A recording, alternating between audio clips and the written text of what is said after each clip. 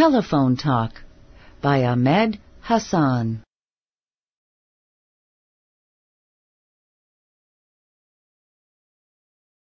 Today is a day for learning. Let's learn about telephones. Many people have them. They have phones in their homes. Listen to this. A telephone rings.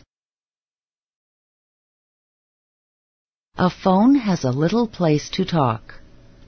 It has another place you can hear. A person who calls will want to talk. You hold the phone next to your ear.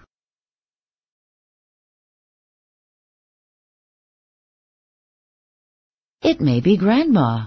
She sounds so near. You hear Grandma through the phone line, but you know she is not here. This telephone has a cord. The cord can be big or small. The cord helps your sister hear your voice, if she is the person you call. When a telephone does not have a cord, it is called a cordless phone. You can pick it up in one room and talk from another room in your home.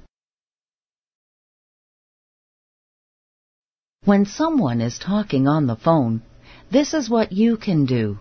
Be polite. Do not make noise. He can do the same for you.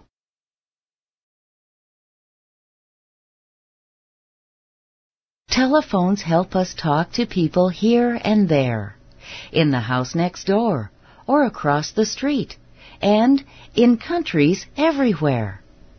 Who talks to you on the phone?